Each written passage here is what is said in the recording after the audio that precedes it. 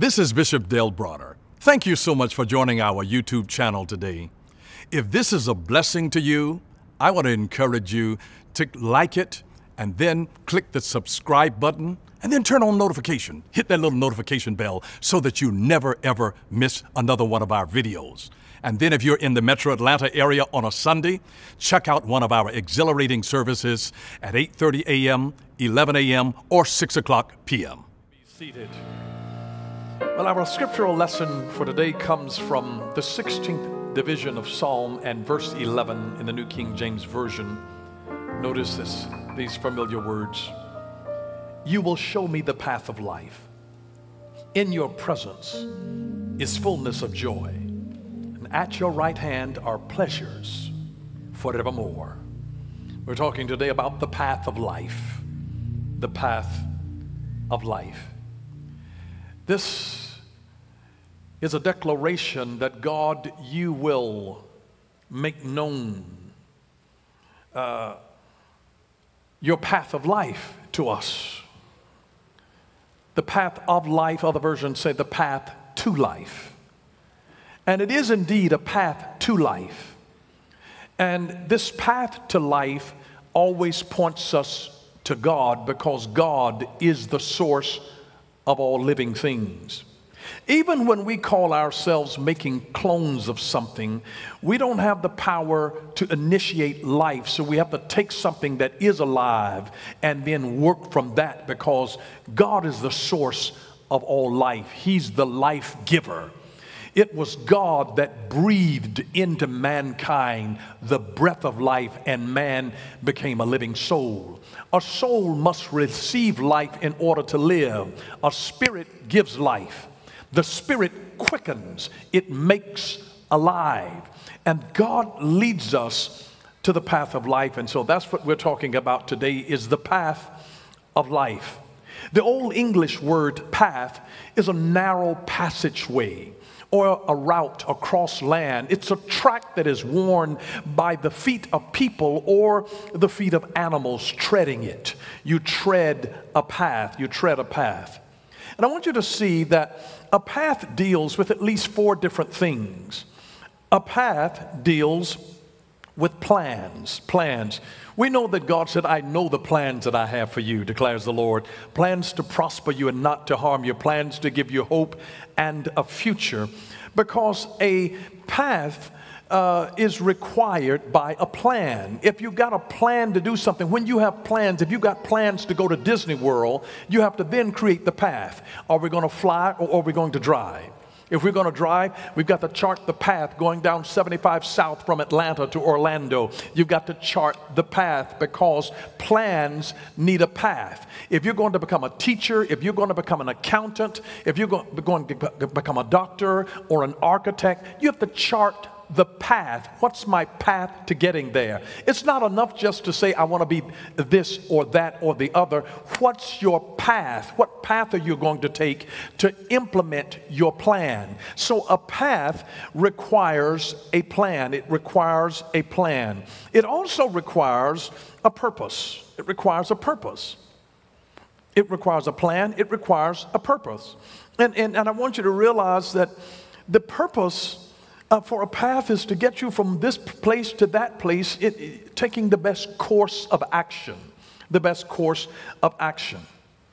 I'm so glad that God has plans for us.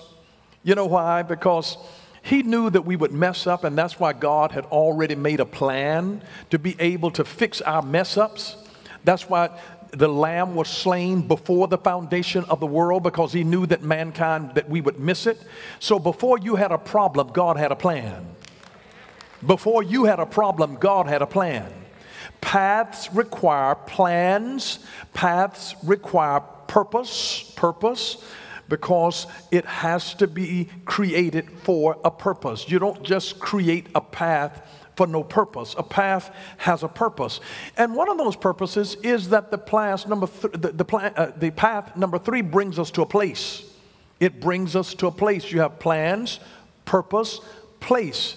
Paths always lead to a destination. A path leads to a place. It leads somewhere. It leads into green pastures. He leads me beside the still waters. It leads to a destination.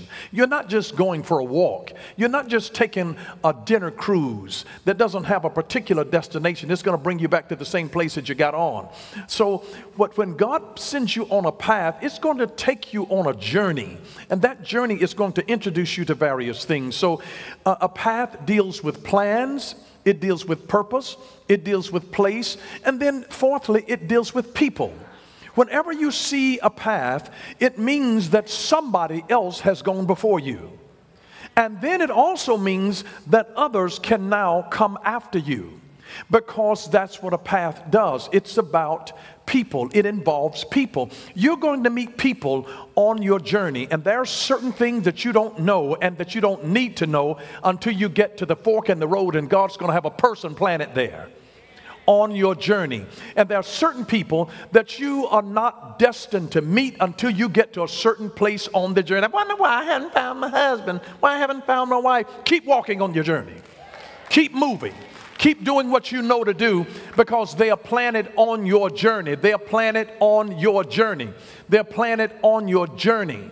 And so as you are doing what you need to do, it was interesting that Ruth found her husband while she was busy at work. She was working on a plan. She was working the field. She was serving somebody else. She wasn't self-serving. She was serving her mother-in-law. And she's out with a heart just doing something. She's working on something. And then she gets noticed. She wasn't just sitting somewhere praying. She's on her journey. She's on her journey. And the Bible says that Boaz left handfuls of stuff on purpose. On purpose. Had she not been on the journey to pick up what was left on purpose, you don't even know what God has left on purpose for you by people that He's already given you favor with until you walk in obedience to Him. And so this is why when you have a path, the path is going to deal with plans, and it has purpose, and it leads you to a place, and it involves people. And sometimes you're the one who blazes a path for others to follow, and other times you're following a path and it is indicating that others have come before you and that others will come after you. That's what a path says to us. And then you will discover this great truth, is that the greatest lessons of life are not learned in a course, they are learned on a course. They're learned on a journey. It's when you're on a journey, when you're hanging around Big Mama's house, that you learn how to do some things that you will never learn out of a textbook. Before they had YouTube, you wondered how we knew how to do things. Oh, we could do things all right, because you spent time with your grandparents, and they didn't let you sleep in. You got up when they got up. And you learn to do things whether you wanted to or not. They didn't ask you how you feel and whether you need to check in on your social media. They just, get up there, boy, come on. Get up, gal, come on in here. They taught you how to do things. You learn to do by doing. You learn to do by doing. So you learn on a course. Your greatest lessons of life are learned on a course, not merely in a course. I'm just telling you, my real education didn't finish until I finished school. And then I've been on a course of life. In traveling the world, the whole world is a course. The world is like a giant textbook. And he who travels, she who travels, only reads one page. But when you go on the journey, you're going to learn things that are on the journey, because God has things planted on your journey. He has trouble on your journey to develop you. Challenges on your journey to build strength in you. He didn't just make everything where you wouldn't find any obstacles. Life is not a sprint, it is a marathon with hurdles and curves. And you have to walk with God and trust Him every single day in order to be able to navigate this thing that we call the journey of life, the path of life, successfully. And there's so many new things that pop up in the world, but the Bible has told us that there's nothing new under the sun. Nothing new under heaven. So whenever people start offering you a new path, ask, will this path lead me closer to the Lord or farther from Him? I'll never forget, we had a man that grew up in our church, and in the church where I grew up, rather, and he and his family were a wonderful, godly family, rooted, grounded in the church, and all of a sudden he got a promotion to go and work for an oil company over in Texas. And he got over there, and he got away from his spiritual grounding and foundations in his life, and his life fell to pieces, and his marriage fell to pieces, his family disintegrated, and he, what looked like a promotion, because he didn't check with God, assuming that if this is more money, but life is more than money. Life is relationships. Relationships are the currency of life, and when you stay connected to the right kinds of people, then the right things will happen in your life. And he got disconnected from the place where God established him, because paths lead to places and they connect you to people. And he left the place and the people. And I'm not saying that there are not times that God will say that your time up is here and now you're to go there, and if you walk and trust me in this new place, I'll lead you to a new place and I'll bring other people into your life. But paths have purpose, and they lead you to a place and they connect you with people. God has a plan.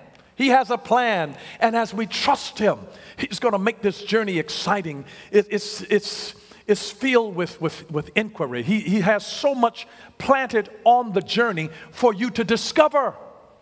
To discover, just think about this. Treasure is hidden, and He wants us to unearth it on the journey. Notice Proverbs chapter 3, verse 5 and 6. Trust in the Lord with all your heart, not just some of it. Do not depend on your own understanding. And I know some of you are control freaks. You want to figure everything out. You want to know what's going to happen at point A and point B and point C, and when we're going to do this and when you're going to do that. Don't depend on your own understanding. You want to make sure that before you leave, before you start, before you get in, you've done a background check. You've run that credit and all of this. Don't depend on your own understanding. You can run the credit, you can run the background check, and they can still be Dr. Jekyll and Mr. Hyde. You can still wind up with Satan himself. Don't depend on your own understanding, because it can look good to you. Everything look good. Carol, I don't want to mess this up. Seek His will in all you do, and He will show you which path to take, which means that there are a lot of good-looking paths. It means that there are other alternate paths. Seek His will in all you do, and He will show you which path to take. There are a variety of paths, and that's why you have to walk with God. You have to walk closely with God. If you are going to be able to follow the path of life, you must learn how to listen to His voice. You have to listen to His voice. If you'll ever read it about it in Psalms chapter 81 and verse 8, it talks about the importance of listening to God. You can't walk with God if you don't learn how to listen to Him. You can't walk with God if you don't learn how to listen to Him. And so He says, walk with me. We walk by faith and not by sight. You got to listen to Him along the way. Listen to Him along the way. God's leading us, and He's guiding us, and He's taking us on an awesome adventure. Life is an adventure. It is filled with treasures of things that your inquiring mind should want to discover along the journey. God puts the hunger in us. He puts the quest in us to be able to know various things. But I want you to understand this. God does not require us to understand His will. Just trust it and obey it, even if it seems unreasonable. Even if it seems unreasonable, just trust it. He doesn't require you to understand His will. But I don't understand why the Lord wants me to leave here and to go over there. God doesn't require you to understand His will. Just trust and obey it, even if it seems unreasonable. Now, this is when you know that this is God. You know that God is talking to you. You remember Abraham knew that God was telling him, take your son Isaac and sacrifice him up on Mount Moriah. And God knew that Abraham was going to have a challenge with that, and it tried everything in Abraham's soul, but Abraham didn't understand it, but he obeyed it. He didn't understand it, but he obeyed it, and God was saying, can you trust me? Can you trust me? You show that you trust somebody when you can go alone, even if you don't understand it. And this is with God. This is a trust that we reserve for God. But he doesn't require us to understand his will. He expects us to trust him and obey him. And I want you to notice how he dealt with Joshua. God spoke to Joshua, and he gave a command to Joshua to give to the priest. And notice what he said in Joshua chapter 3 and verse 8. Joshua, give this command to the priest who carried the ark of the covenant. When you reach the banks of the Jordan River, take a few steps into the river and stop there. Now God says, listen, he says, tell the priest, go to the banks of the Jordan River and take a few steps into the river and stop there. I've reminded you of this. God not only orders your steps, he orders your stops. And you have to trust him when God is telling you to step down into something that is unstable. Are you listening? Every time that you obey God in a dream or through to fulfill a vision, you're stepping into something that is unstable. You always step out of comfort into discomfort and then find yourselves in greater comfort. You step out of stability into instability, into greater stability. It's a pattern of God, but God says, you got to trust me. Trust me. Trust me even when you can't trace what I'm doing. Even when you don't understand my will. Trust my voice. Trust my heart toward you, that I have plans for you of what you know not of. Plans for good and not for evil, that no matter what it is, I trust him. I trust that God will cause all things to work together for my good. Romans 8:28. I know. If I'm ever concerned about the pandemic of COVID-19, I am strengthened in my soul when I look back to say that I still have hope in God.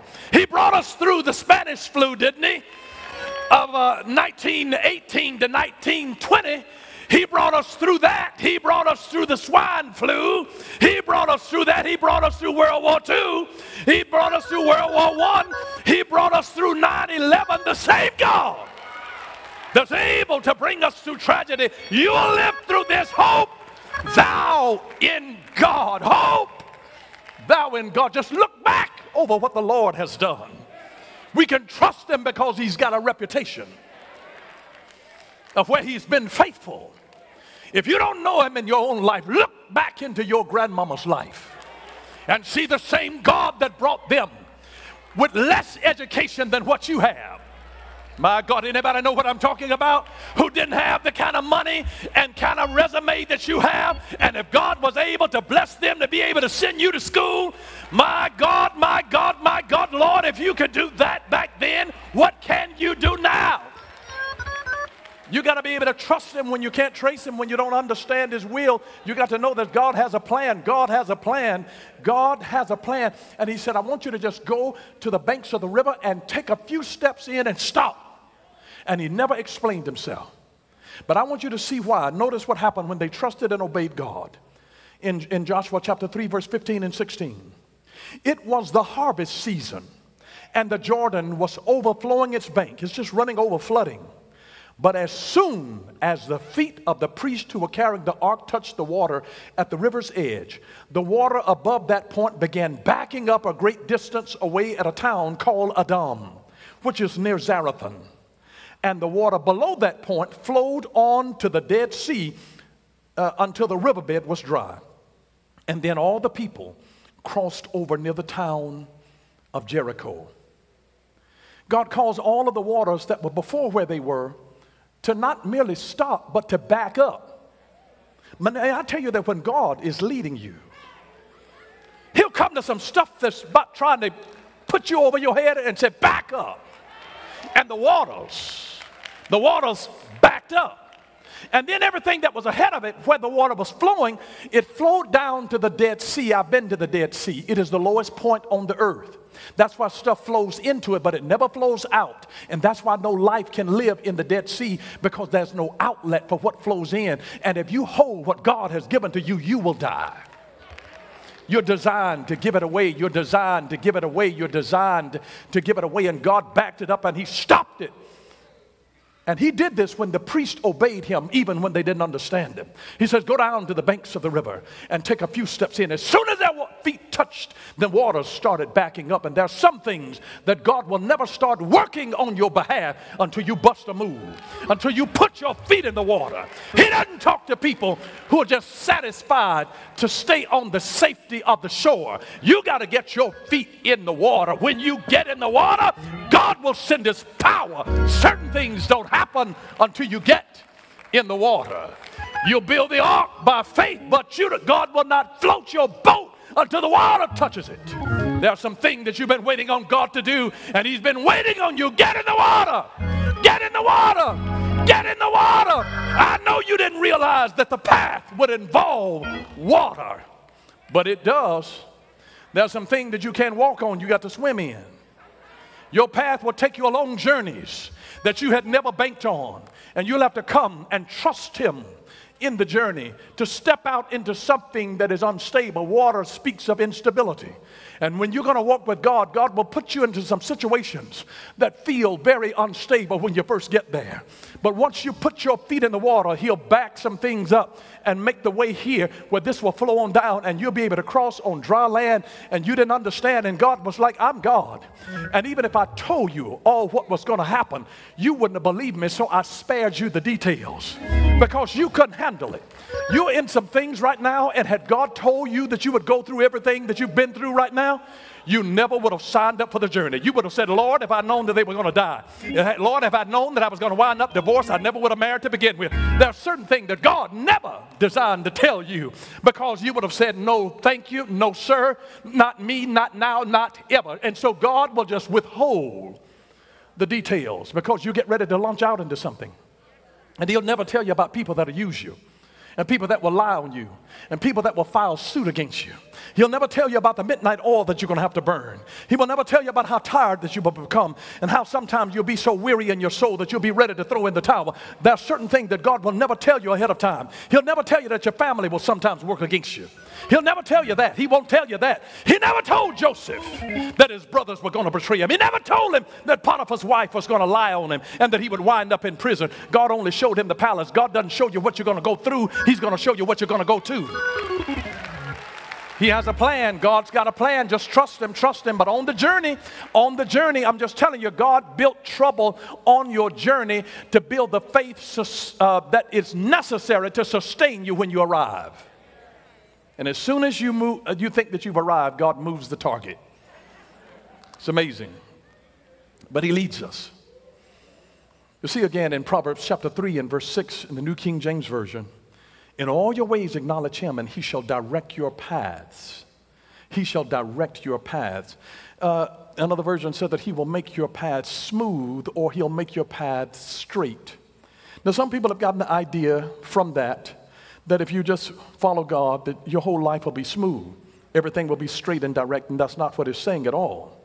That word there, that he shall direct your paths, direct and straight, it actually speaks of ethical and moral uprightness. That I'm going to make your path morally upright. I'm going to give you an integrous journey to where you'll be able to do this thing in an upright way. That it doesn't mean that there won't be challenges and there won't be curves there that you can't see around. It's not always straight. There'll be some things that you'll have to trust God around the curve.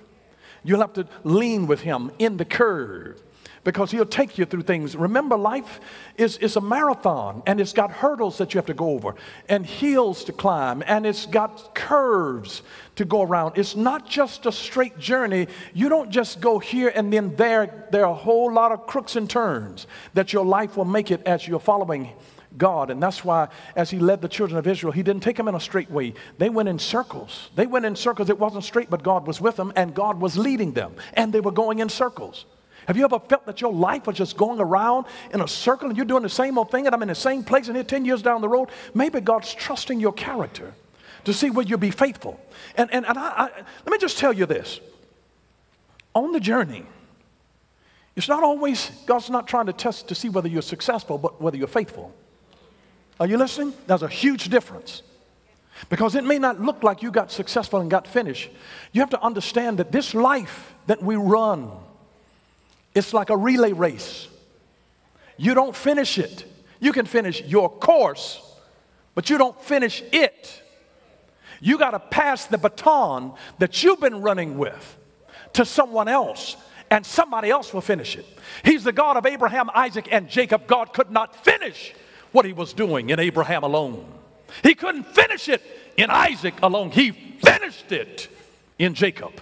There are certain things that God will never finish in your life, and so he's testing your faithfulness. Can I trust you to be faithful to get this package that I have entrusted in your hands delivered to the next person who will then carry it and deliver it? That's why he chose Abraham, because he knew that Abraham would be a man that would be faithful to teach his children and command his household after him. He was looking for faithfulness, not success. Faithfulness, faithfulness, faithfulness, faithfulness, faithfulness. Well done, thou good and faithful servant. He's not looking for success. That's a worldly understanding. God's looking for faithfulness. Were you faithful to carry what I gave you to carry for the time that I gave you to carry? And did you hand it off to somebody else where they could take it farther than what you had the ability to take it? You hand it off. You hand it off. But you have to be faithful to carry it. If you're not faithful, you'll end up fumbling and dropping the baton and disqualifying yourself in the race. You have to run your race, your segment of the race. But this journey is something that you may not finish. You finish your course. Somebody else will finish the remainder. And I want you to see that the Bible is a pathway leading to Jesus Christ. That's what it is. The Bible, it is a pathway leading to Jesus Christ. When you understand the book, he comes in the volume of the book. He's not just known in any one verse. All of the whole Bible speaks of Jesus. And it really confirms the awesomeness of God, because if it were a fad, it wouldn't last but a year or 2 or 5 or 10 years. And when that leader dies, it dies off. But Jesus, my God, when Jesus died, the church exploded. That thing began to spread like wildfire. Not only in the Old Testament was Jesus Christ concealed. The New Testament is Jesus Christ revealed. And it is showing, and it is amazing that he makes himself known through the volume of the book. This book that was written over a period of approximately 1,500 years by at least 40 different authors. At least 40 different authors, all saying the same thing, prophesying to the same Jesus Christ that would come. 40 people over 1,500 year period in 3 different languages: Hebrew, Greek, Aramaic. And now they're all pointing to Jesus in different tribes and different languages. People that lived in different epochs, in different eras. They all were testifying that this prophesied about a man that was coming, because Jesus comes in the volume of the book. The Bible is a pathway to Jesus Christ. We get the whole word bibliography. It's like a Bible. It's a collection of books. Collection of books. The bibliography, when you're writing a book, your bibliography is the reference of all of the academic books and whatever that you've used in it to help you to form your thoughts. You've taken quotes and ideas, and you're giving credit to that in your bibliography, the collection of the books that have helped to shape your thinking. Whenever a person goes into your personal library, if they could see it, they are seeing then a bibliography, a collection of books that has formed your thinking, your ideas, your personal philosophy, your worldview. They are getting an understanding of how you think and why you think. They are looking at it and understanding how your thoughts became formed. And this is where Joshua, he told them to lay these stones of remembrance there so that the people could be able to remember. I would call that an anthology. It's very similar sometimes to the word pathology. When you look at the cause and the effect of disease, you're really looking at the origin. Where did this come from? What caused this person's death? You're going back on a journey trying to figure out what caused this. The pathology, there's a path that leads to death. And it's discovering the path. It's discovering the path and saying, come, let's go on a journey. And that's why it bothers me sometimes when people are highly successful and they said, I did it, you can do it too. but they never show you their anthology. They never said that I was up all night and I was worried to myself sick, and I took every dime that I had. I had to borrow money out of my 401k in order to launch it into my business to get started, and there was so much risk, and I had so much anxiety during this time, and people who said that they were going to help me walked out on me. And then I had people that stole from me, and then I had this to happen. And they don't give you the whole anthology as to exactly how it was built and what was going through your mind. They need to lay the stones of remembrance here to say, this is what was happening, this is what was happening. And then I did this, and then I did that, and then I did the other.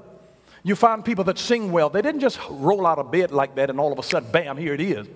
You don't find people that have become virtuosos on the keyboard or on a horn, on the percussion instruments. You don't find them on the stringed instruments that have become a virtuoso. If you really want an anthology to discover how they have been able to develop the skill to be able to play so masterfully, and it's hours a day of practice, some boring kind of stuff, going over scales and learning modulation of the diatonic scales and this particular kinds of things, that they're learning things over and over and over and over, and it is through the repetition that a path toward excellence is created. And you need to show people the anthology, the path. The path. If you can't deconstruct it, you can't construct it.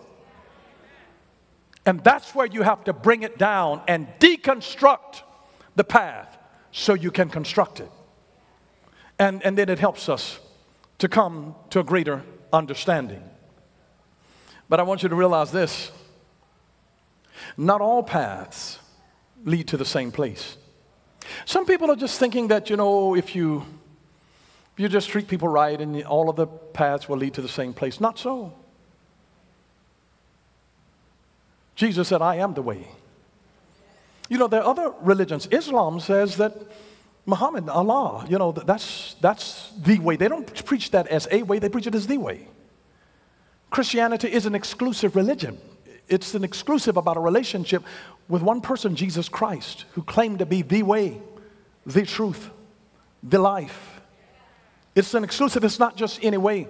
And this was really highlighted to me several years ago when I was writing a thesis on life after death.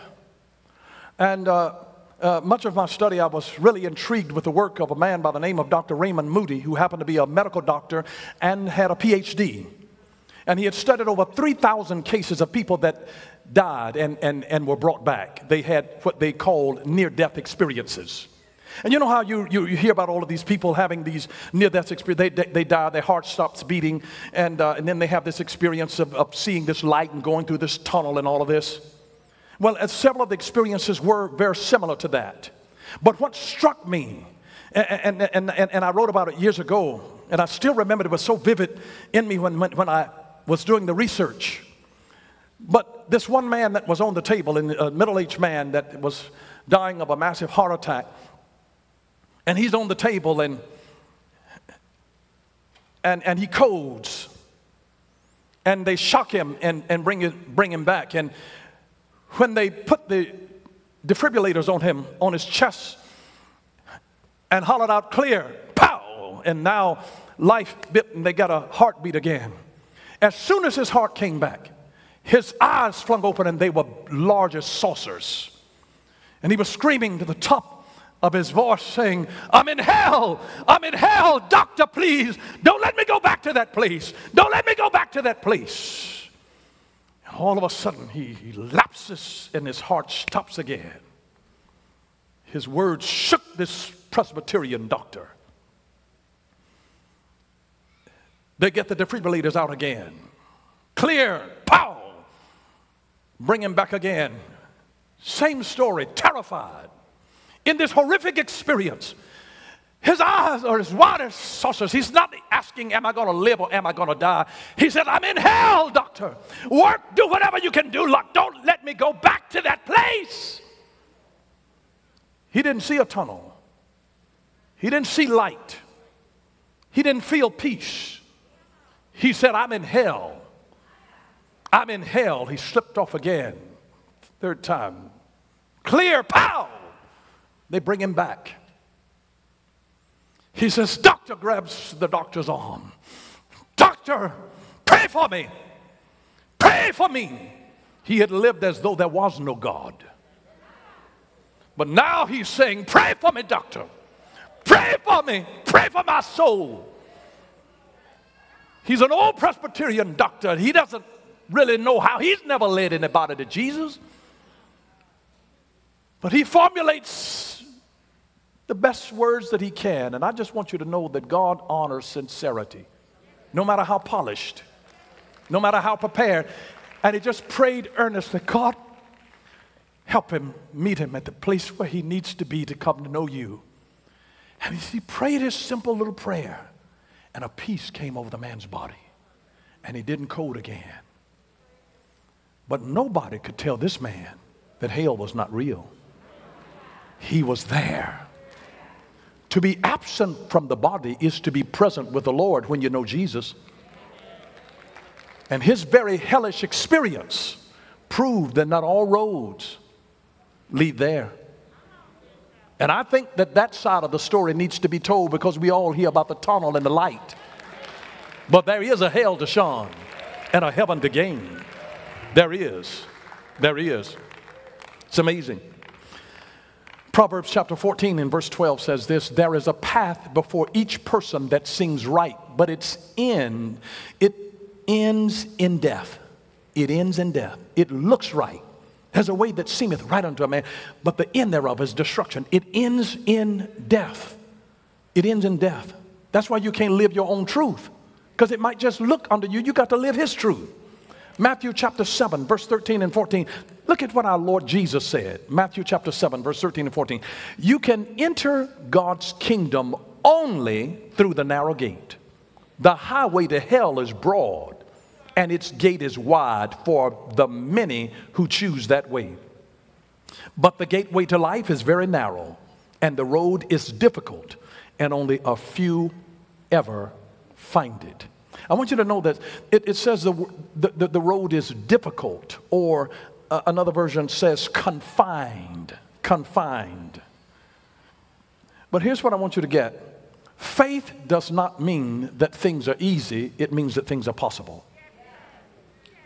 When God calls you to do something by faith, it doesn't mean that it's going to be easy, but it means it's going to be possible. Faith makes things possible, not easy. And sometimes you're going to be called to blaze a trail, and other times you're called to follow. Sometimes you're called to follow a path, other times you're called to blaze a trail. That's called being a leader. Leader, the word leader is an Indo-European word that comes from two separate words, L-E-A, which means path, and D-E-R, which means finder. You put them together. A leader is a path finder. So nobody's going to always just tell you which way to go. And that's why you don't get a manual from mama and daddy telling you how to act in every situation. You got to find your own path. You got to find the pathway. A leader is a pathfinder. Moses was a great leader, but the kind of battle that he was called to fight was different than the battle that Joshua was called to fight. Moses was a diplomat. Joshua was a warrior. Moses negotiated his way out of Egypt, but Joshua had to fight his way into the promised land because they had to dispossess people from the houses before they could possess it. You can't negotiate me out of my house talking about God sent you. That's going to be a little fireworks. Somebody's going to have to be prepared to die. So what worked for Moses couldn't work for Joshua. And so this is why Moses didn't give Joshua an instruction book.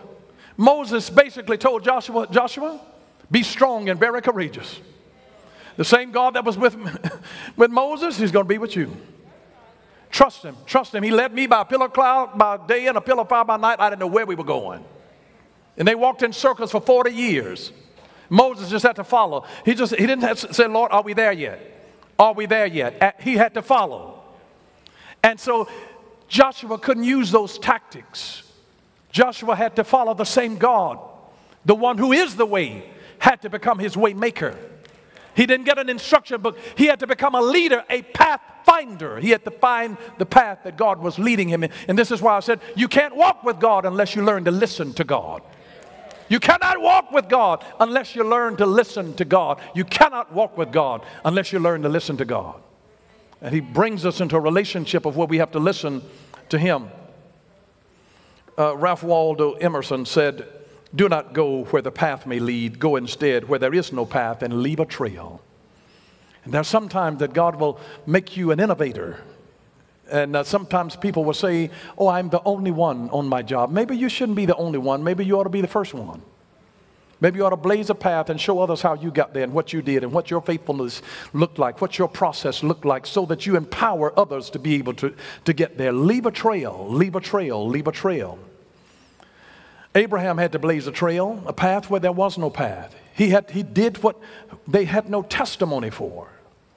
You know, some of the folks, as they were going, when the sun stood still, and the Lord he caused the sun to stand still, they'd never heard of that. They had no scripture for that. It was a path blazer, blazing a trail. Moses had to blaze a trail. Joshua had to blaze a trail. David had to blaze a trail. And God might call you to blaze some trails, because you didn't get an instruction book.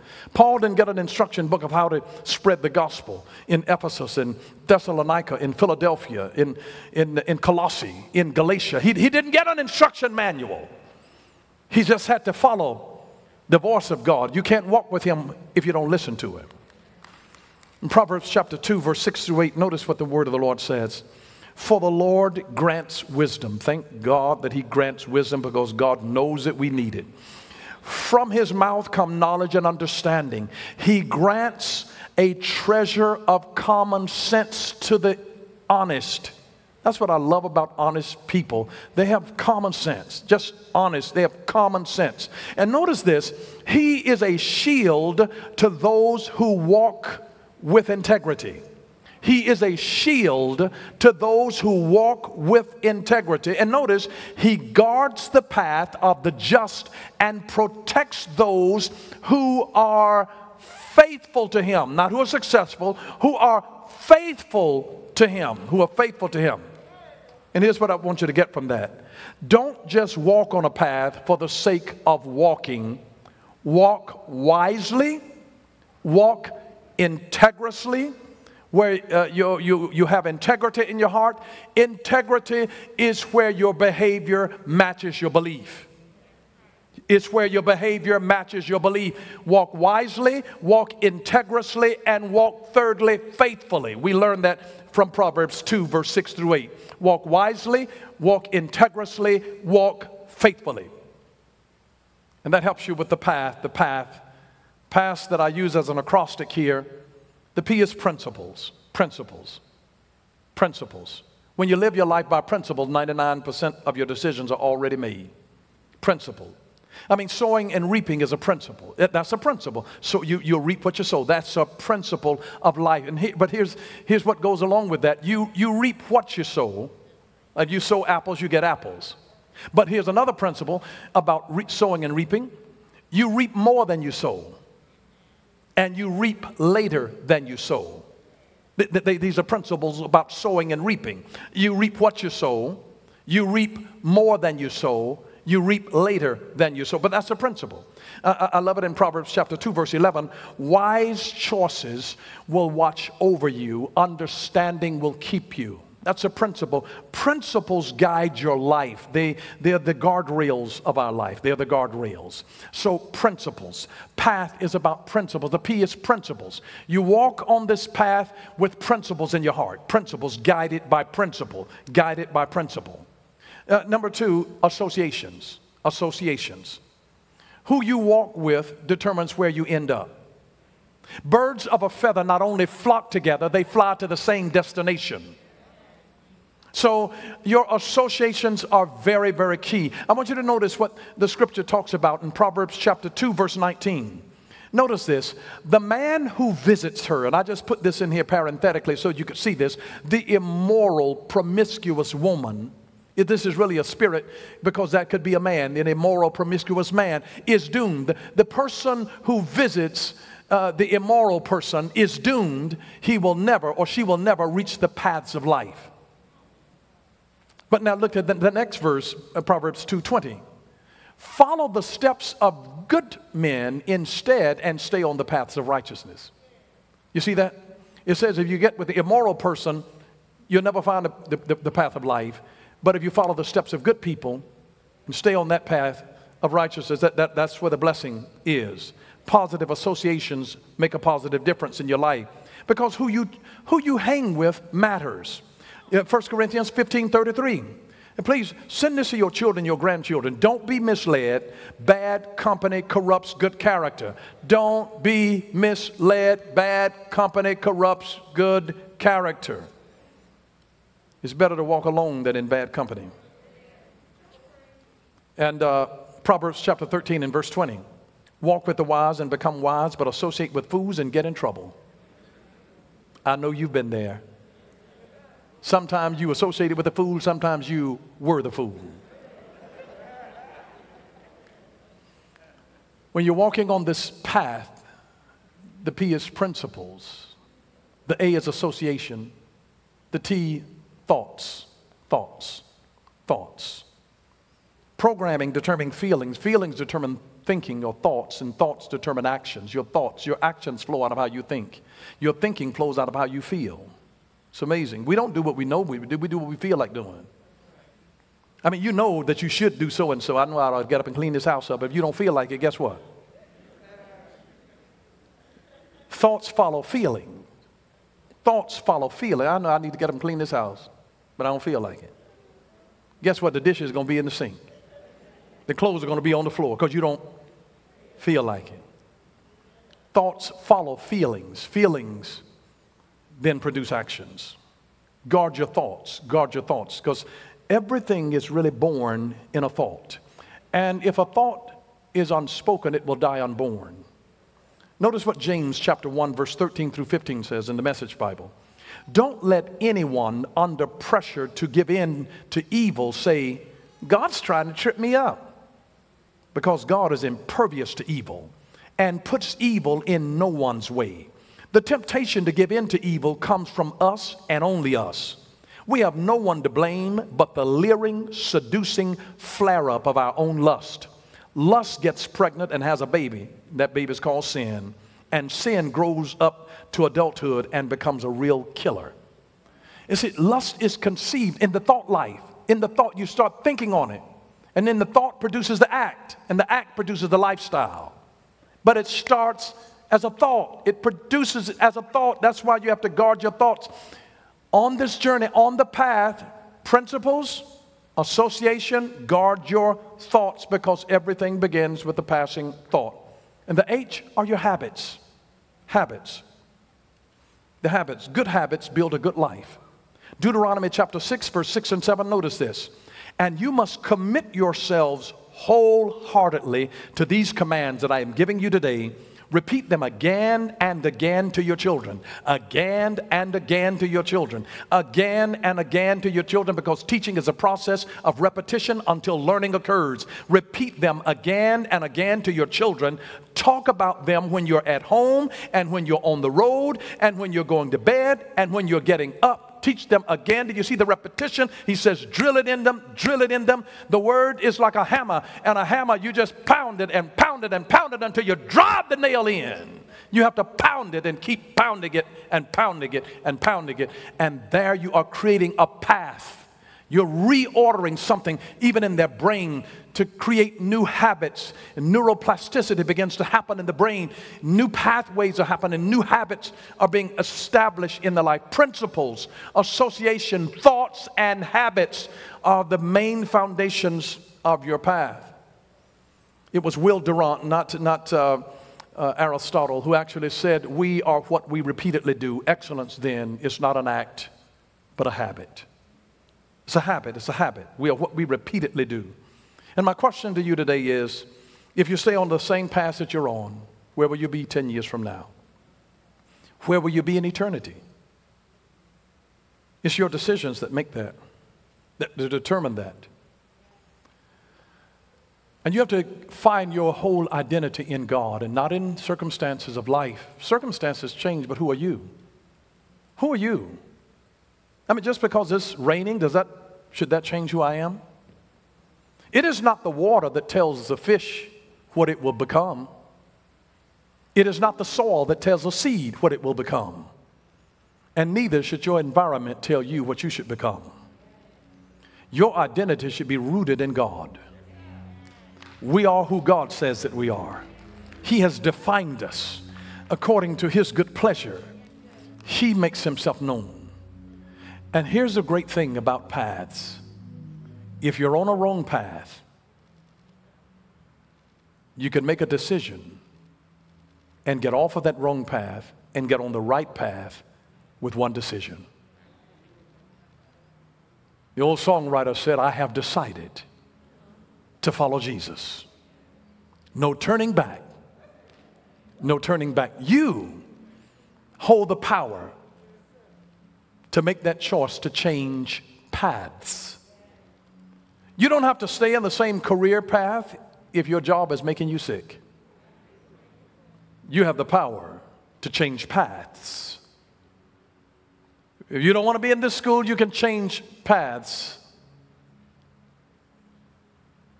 You can be in school and you'll have to change paths. I had to change majors while I was in school. It's okay to change paths, to get off of one path and onto another. There's a difference between changing paths and giving up. One is about getting right, the other one is about getting tired, getting frustrated. But I want to get right because I don't want to be on a table in an emergency medical situation asking somebody to pray for me. I want to pray my own prayers. I want to be able to decide for myself. I don't want to wait until I'm experiencing the flames of hell. And depending on possibly, maybe, that God would give me grace and give me some more time. Let me experience that to see that is real. God says, blessed are those that believe and yet have not seen. I believe in hell with all of my heart. I believe in hell as strongly as I believe in heaven. To believe in one without the other is a travesty of justice. You cannot believe in good if there is no evil present. You cannot believe in light if there is no darkness. You cannot believe in truth if there is no lie. The one validates the other. You can be a sheep or a goat, light or darkness, good or evil. And He says, choose you this day. You get to choose the path of whether you're going to follow Jesus or whether you're going to follow your own lust. And you've seen that lust, when it is conceived, brings forth sin, and sin, when it is finished, brings forth death. But Jesus said, I have come that you might have life, and have that life more abundantly. And today, you could have been on the path leading you down that road toward death and destruction, lust, all of the sexuality in our culture, all of the drugs, all of the mind-altering things that we have going on, all of the warped ideologies, all of our secular humanism. And if you've been on a wrong path, trying to choose your own way and live your own truth, it's time to make a decision to say, Lord, I want to follow you. I want to get on the path that leads to life, because it leads to God's presence, and in His presence there is fullness of joy. Fullness of joy. It's God's way of saying, I will do something fully in you. I'm going to make you whole. And until you're whole, you cannot be holy. Because sin is a manifestation of this warped, imperfect, sick nature that we're still trying to get validated, still trying to feel loved, still trying to feel accepted. But when God makes you whole, my God, stop asking just to be healed. The prayer ought to be, God, make me whole. Jesus didn't say, will you be healed? He says, wilt thou be made whole? I want to heal your mind. I want to heal your emotions. I want to heal the memory of your past. I want to heal that feeling of rejection, that insecurity that's in you. I want to heal that so you can move forward with me and you can have loving relationships with people without treating them with suspicion and distrust. And you keep ruining your future relationship because you're reliving your past experience. And he's saying, you can make a choice to change paths. We hope that you enjoyed that message. Don't forget to like and subscribe and then press the notification bell so that you don't miss another one of our videos. And if you want to partner with us, click the Give Now button. Thank you for what you do.